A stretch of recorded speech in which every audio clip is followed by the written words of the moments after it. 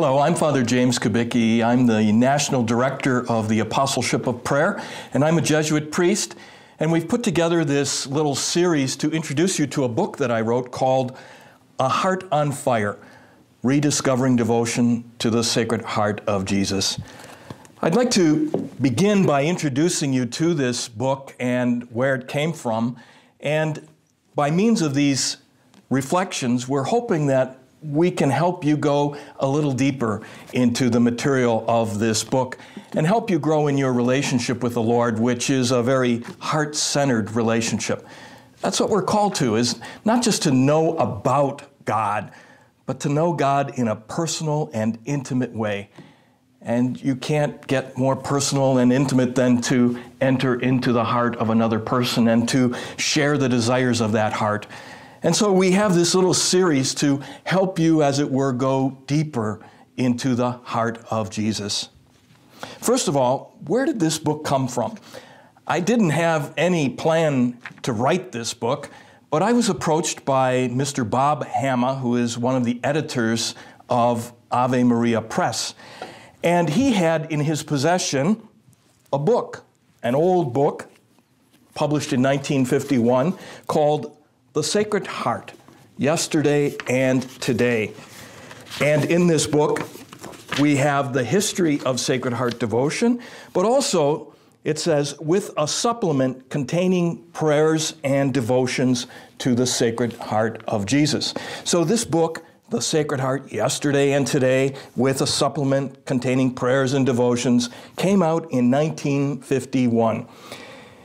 Bob Hama thought it was time for a new book, much like this one, that could help people understand why we have this devotion to the Sacred Heart of Jesus and how we can grow deeper in that devotion. This book was written by Father Arthur Magradi, a Jesuit priest who, in the 1940s and 50s, was the national director of the Apostleship of Prayer. And so Bob thought he would contact the present director of the Apostleship of Prayer, yours truly, and see if he would be willing to write a book that would be for a contemporary audience. That was me. He asked me. I was happy to take up the task because in my talks and parish missions and various teachings that I give, I have, as it were, taken the history of the Apostleship of Prayer and tried to make it more contemporary, more understandable for people today. And so I was happy to take on this task and pull together all the various things that I had already written and spoken about.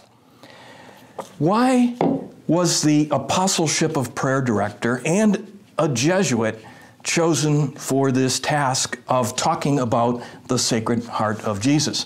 Now that's a very interesting story because really it goes back to the 1600s. In 1673, our Lord appeared to St. Margaret Mary, and he revealed to her his heart all on fire with love.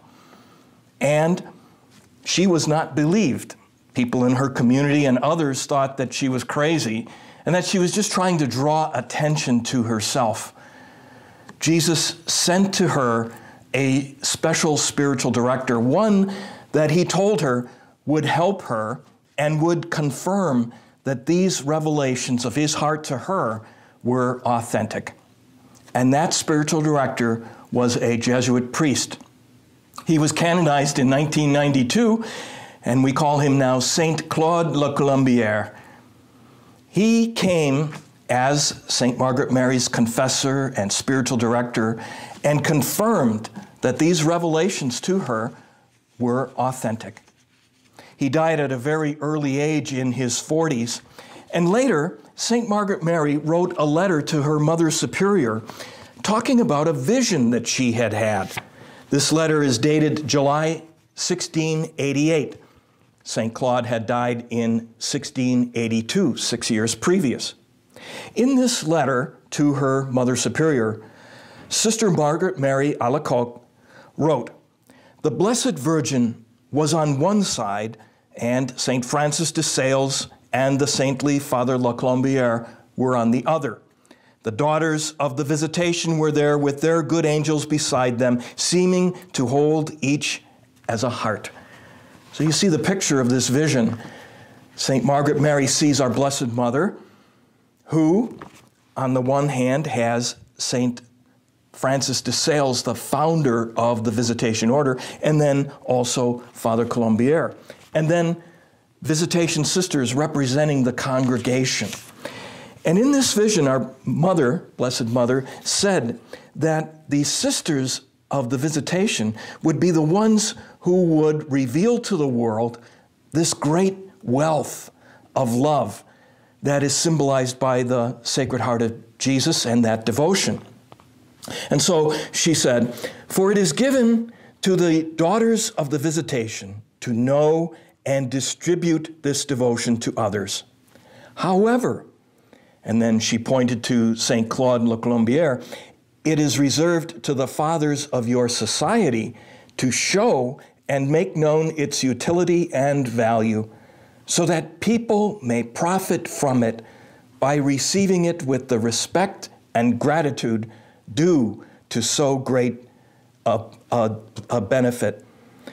And then she says, "In proportion as they give him this pleasure, this divine heart, source of blessings and graces, will shower them so abundantly on the works of their ministry that they will produce fruits far beyond their labors and expectations."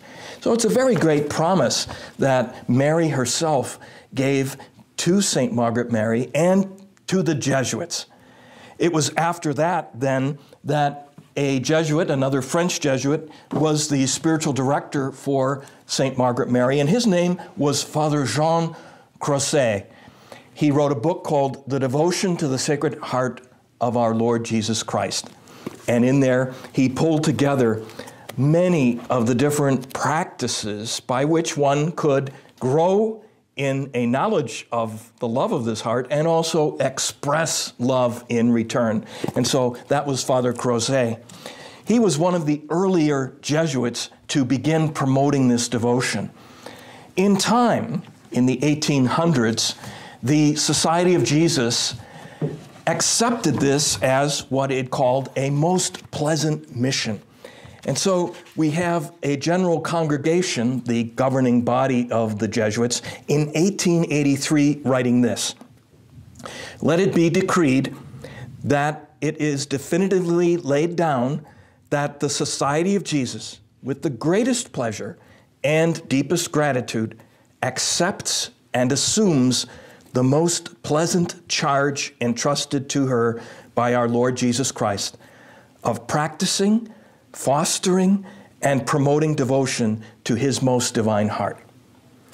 Then in 1915, in another general congregation, it was declared that the apostleship of prayer, which began in 1844, would be the most suitable way for this devotion to be promulgated and expressed and furthered by the Jesuits. So that's how the apostleship of prayer gets involved in this. That's how the Jesuits got involved in promoting devotion to the Sacred Heart of Jesus. And I have to say that I'm very happy to be able to be a contemporary apostle of the heart of Jesus and to, in whatever way I can, spread the knowledge of his love revealed in his heart and in the power of this devotion. You know, after the Second Vatican Council, many of what we call devotions went by the wayside. And in many ways, this was unfortunate. Of course, the idea was that they should never replace or get in the way of the celebration of the Eucharist, which the Second Vatican Council called the source and summit of the Christian faith, the Christian life. However, it's the devotional life of the faithful, our prayer life, that helps us to bring hearts open and on fire to the celebration of the Eucharist, so that we come to the Eucharist not just as bodies physically present, waiting to be entertained, but that we are there to pray with hearts on fire, knowing the love of God revealed in Jesus and in the Eucharist. And so, devotionals are very important in the life of the church. Devotions, devotional practices, prayers, they're very important for warming our hearts that we can then bring to our prayer. I grew up in a family that really did not have a devotion to the Sacred Heart of Jesus. I don't remember any picture of the Sacred Heart in my family's house. We never enthroned or consecrated our family to the Sacred Heart of Jesus. But I can say that growing up in the 1950s and the 1960s, we had a very strong Catholic life and a very strong devotional life. I can remember going every Sunday with my parents to Mass, once a month to the Sacrament of Reconciliation, and learning prayers. And in our parish, the particular prayer that was important during the middle of the week was a devotion to the Mother of Perpetual Help, Mother Mary of Perpetual Help.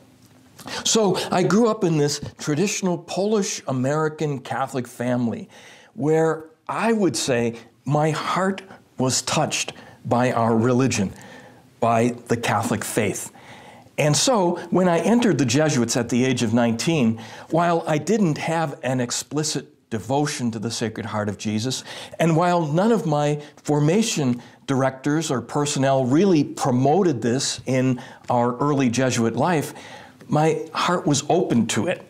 And I can remember my brother novices thinking that I had some connection to the heart of Jesus. They'd give me holy cards with a picture of the heart of Jesus and speak about this. So somehow or another in my life, there was this incipient, this kind of underlying devotion, which began to grow and flower. In time, my interest grew, not so much in terms of prayers, saying prayers, but in this kind of heart-to-heart relationship with the Lord. And I can remember in the 1990s, I was the formation director for the Jesuits of the Wisconsin province. And at one point, I was visiting the Jesuit scholastics who were on retreat. These are the Jesuit seminarians. And I was there for the Feast of the Sacred Heart of Jesus. I presided at the feast and gave a homily. And I can remember in the homily talking about some of the contemporary music of the time that spoke about the heart. For example, Bruce Springsteen had a song, Hungry Heart. Everybody's got a hungry heart. And in my homily, I remember talking about how this heart that we have, we're not talking about our physical heart there. We're talking about this deepest interior of ourselves that is longing to know, love, and to be loved. And this is the hunger of our hearts that Bruce Springsteen sang about. There was another song, too, by Bonnie Raitt in which she talked about have a heart. Speaking to the one that she was in love with, she asked him, have a heart. And of course, he had a heart. He had a physical heart. Obviously, she's speaking of something different. That when we have a heart for another person, our whole being is open to that person. We are sympathetic and compassionate toward them when we have a heart. And then there was a song that Janis Joplin sang about. It was A Piece of My Heart, where her heart was being broken by the one she loved as he walked away from her. And she said, take another little piece of my heart now, baby. Well, you know, obviously she's not saying, here, take my physical heart and break off a piece of it. We all know from this music that these songs are talking about not the physical heart, but something else. The heart is a symbol of our deepest interior, the place where we love and experience love. So, more recently in my Jesuit community, again on the Feast of the Sacred Heart of Jesus, I remember speaking to my fellow Jesuits about the necessity of Jesuits having a heart. I said that we, Jesuits, are often known as the brains of the church because we're so educated and we have universities and colleges, and many of my brother Jesuits get terminal degrees of doctorates of one kind or another. And I said, that's an important contribution to the church. And the Lord called Jesuits to do that. It was as though we were the head, the brains of the church. But our Lord knew that without a heart, the brains could go astray. They could think maybe too highly of themselves. They could get proud. And so our Lord gave to the Jesuits this commission, this mission of promoting devotion to the heart of Jesus. It's as though Jesus was saying to Jesuits, you need a heart. You need the Sacred Heart of Jesus to balance out all that intellectual development. And in fact, Father Pedro Arrupe, who was general of the Jesuits during the time of the Second Vatican Council and until the 1980s, in his final address, this was at a conference on Jesuit spirituality, and it was shortly before he had a stroke that debilitated him. In this address, he said this, "If you want my advice, I would say to you, after 54 years of living in the Jesuits and almost 16 years of being its general, that there is tremendous power latent in this devotion to the heart of Christ. Each of us should discover it for himself if he has not already done so." And then he goes on and says this, "Perhaps what we need is an act of ecclesial humility, humility to the church, in which we accept this mission from our Blessed Mother, from Jesus, from past popes, saying, I want Jesuits to promote this spirituality of the Sacred Heart of Jesus. And we need to be humble enough to accept that commission at a time when many people have thrown out devotions of one kind or another." He said this, "I am convinced that there could be few proofs of the spiritual renewal of the Jesuits so clear as a widespread and vigorous devotion to the heart of Jesus." When I read that, I took that as my marching orders, as the director of the Apostleship of Prayer, to do whatever I could to help in this renewal of the Society of Jesus by spreading this devotion, hoping that in the process, my brother Jesuits would catch fire themselves. Why is it that they need to catch fire? Well, unfortunately, much of religious art in the 1900s, the late 1800s, into the 1950s and 60s, really did not do very good service to this devotion to the Sacred Heart of Jesus. Let's face it, much religious art was very sentimental. In fact, in many cases, trying to portray the, let's say, intimacy or the tenderness of Jesus, Jesus was made to look very effeminate. I like to say some of this Sacred Heart art portrayed a bearded lady Jesus, where he looked very feminine but had a beard. And that was, trying to make the point that our Lord is tender. Well, unfortunately, that kind of art turned many people off to this devotion. And in throwing out the art, they also threw out what was most important, what the art was trying to portray, this tender love of our God.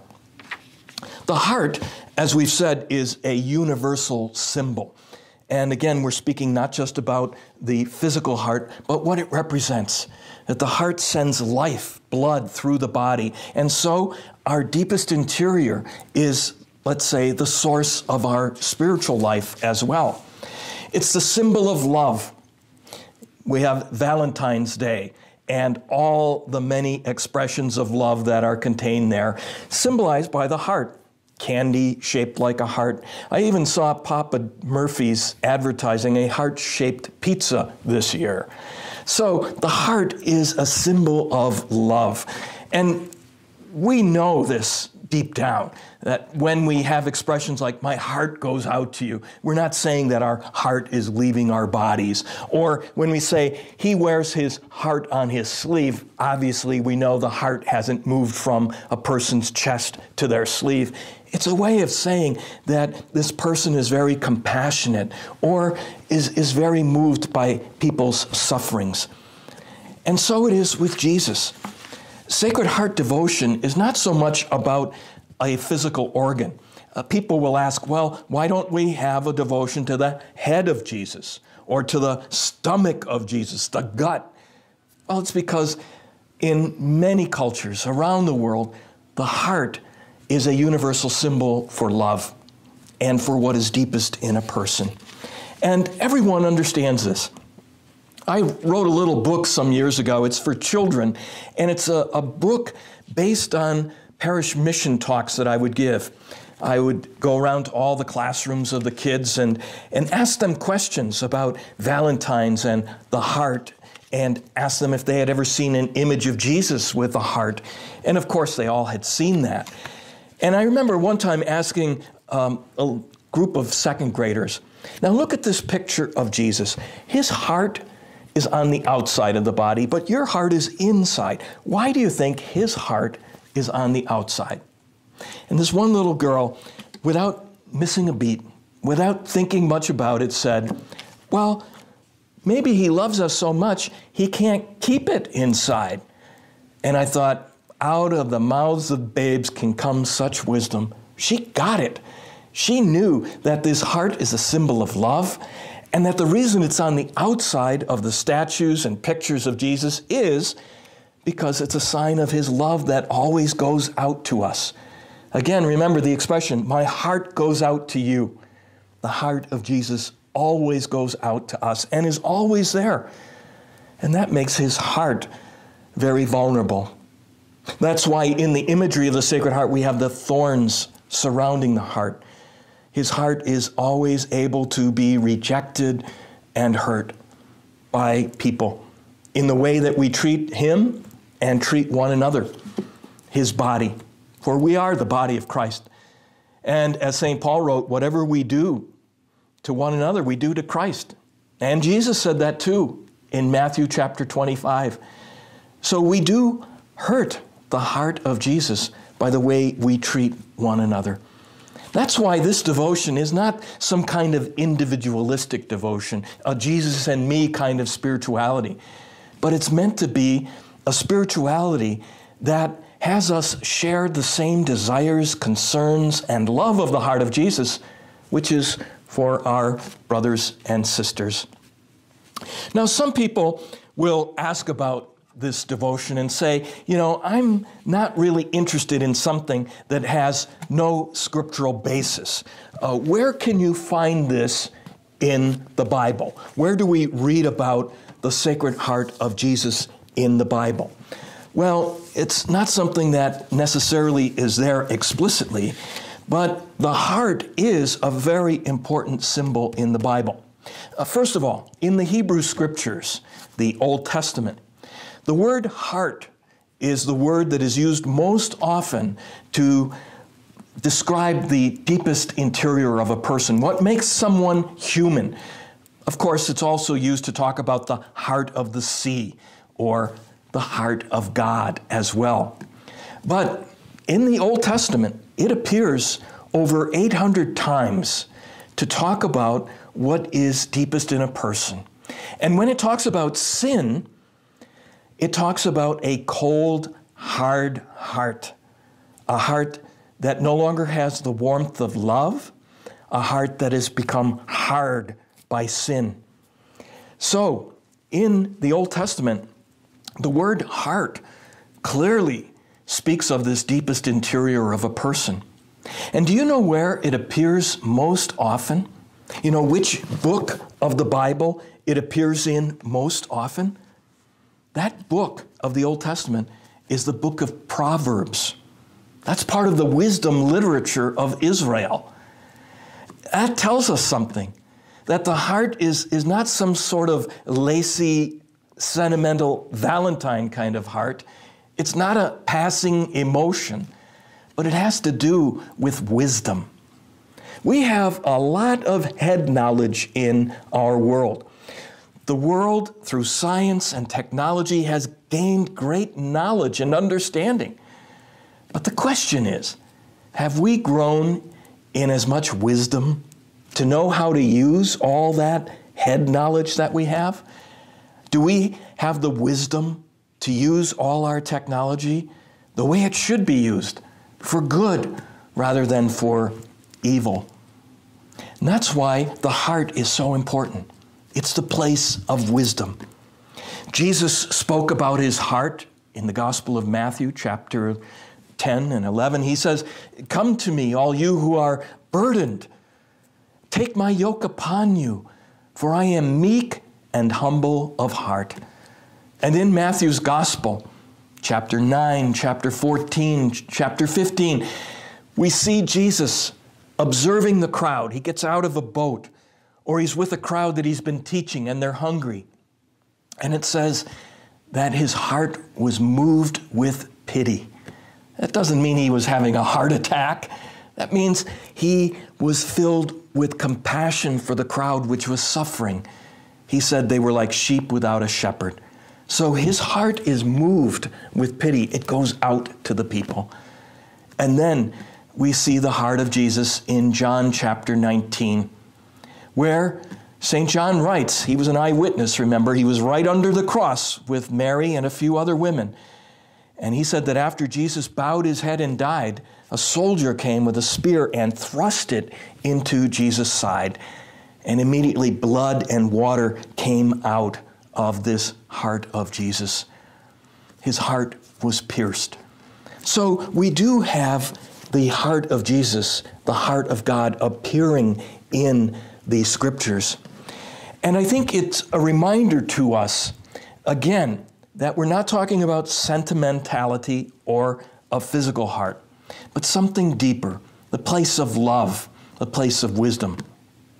In English, we only have one word for to know, and it's the word to know.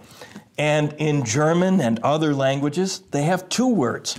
In German, you have wissen, and that's to know facts and data, to know about something. There's another German word, kennen, and that's the word that's used to know a person, to know people. See, there's a big difference between knowing facts and data, knowing about someone, and knowing someone. I like to use the example of an optician and a spouse. The optician looks into your eyes, looking for glaucoma and cataracts and things like that, and to gain, let's say, scientific or head knowledge about your eyes. And that's very important, and the optician knows something about you. But does that optician, optometrist really know you the way the spouse does? And how does your beloved, your spouse, look into your eyes? Not the way the optician does, looking for that kind of knowledge, but with a different knowledge. You could say not so much a knowledge of the head, but a knowledge of the heart. That's how the beloved looks into our eyes. And that's how Jesus looks into our hearts and into our eyes. He loves us with this deep love that can only be symbolized by the heart. Well, that's pretty much the first chapter of my book on the Sacred Heart of Jesus. And it sets the stage for all the chapters that follow, helping us see that this devotion is not to a physical organ and it's not meant to be sentimental, but is something very deep. It also sets the stage for the devotions, the prayers that will follow. Every chapter of my book follows with a prayer practice, an expression of devotion that can hopefully help you grow in an awareness and appreciation of the love of Jesus. In chapter 2, then, I tell what I like to call the true love story. Remember, there was a book and a novel and a movie that came out called The Love Story. And I call the story of the Sacred Heart of Jesus the true love story, because in this love story, we see the truest and deepest love the world has ever known. It begins with the Blessed Trinity, this great mystery of our faith that God is three persons, one God, a communion of persons, a communion of love. And God was perfectly happy within himself. There was no need to create. But it's the nature of love to want to share that love. And so God creates this beautiful planet, this world, this universe, and creatures, human beings, capable of receiving this love and entering into an intimate, loving relationship with God, our Creator. We're made for union with God. The angels aren't made for union with God. The angels, according to the first book of the Bible, Genesis, weren't made in the image and likeness of God, but human beings are. We're made for love. We're made by love. We're made for love. We're made in the image and likeness of God, who is love. And so God wanted to share this love. You could say that the beginning of Sacred Heart devotion goes back before time. It begins in the heart of God, who is devoted to us. I like to say that Sacred Heart devotion is not so much our devotion, but God's devotion to us. And our devotion is simply a response to God's devotion, to God's love. In fact, we get that in the first letter of St. John, chapter 4. This is that famous passage in John where he says, God is love. In other words, God, in God's very being, this trinity of persons, God is love. And then he goes on and says this, in this is love, not that we have loved God, but that God loved us and sent the Son as an expiation for our sins, to take away our sins.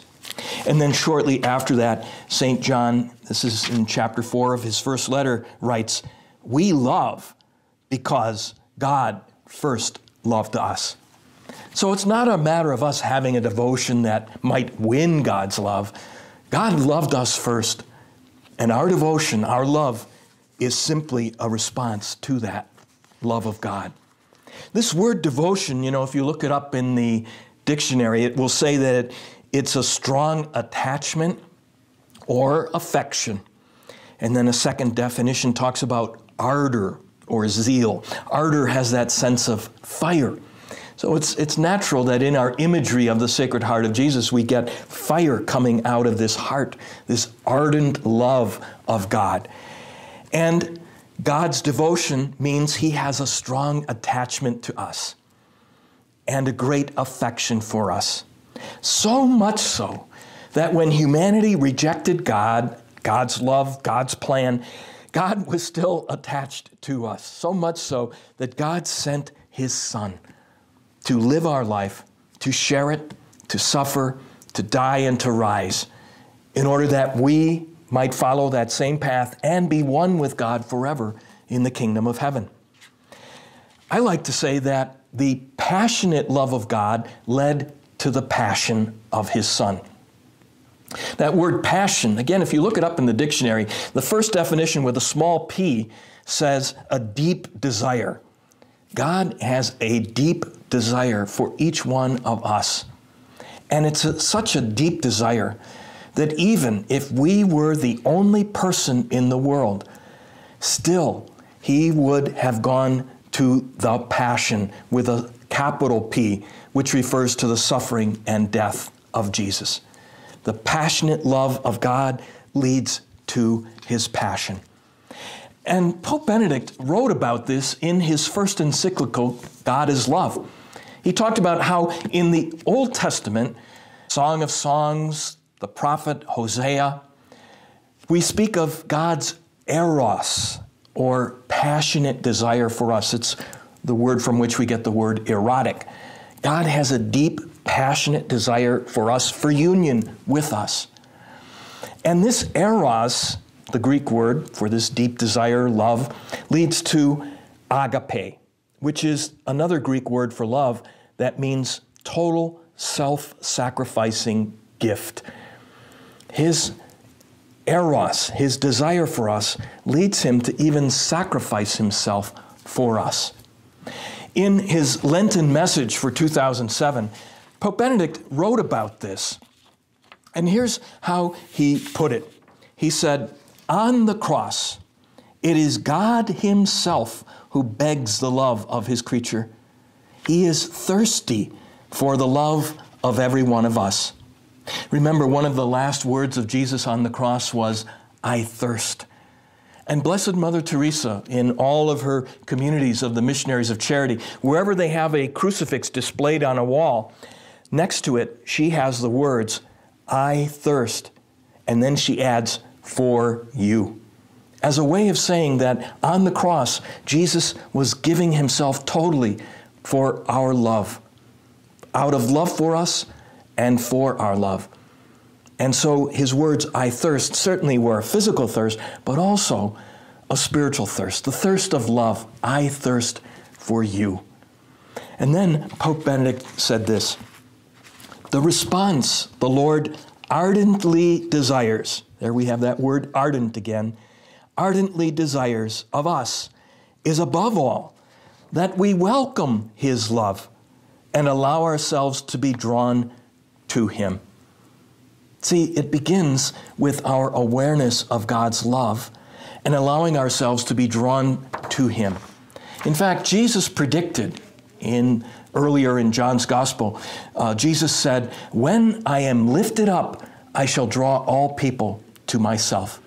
Because this is the deepest love, the love that every hungry human heart has, to know such love. Jesus draws us all to himself.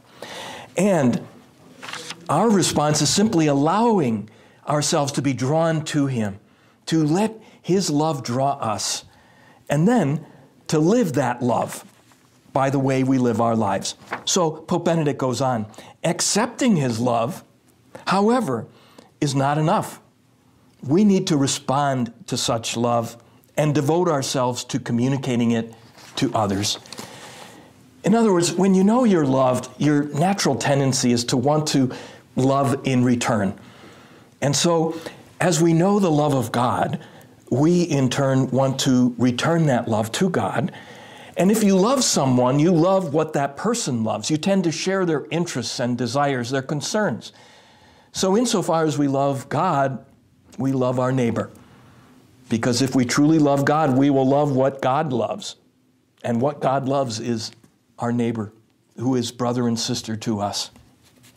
There's an early Greek bishop by the name of Diadochus who I think sums this up very neatly.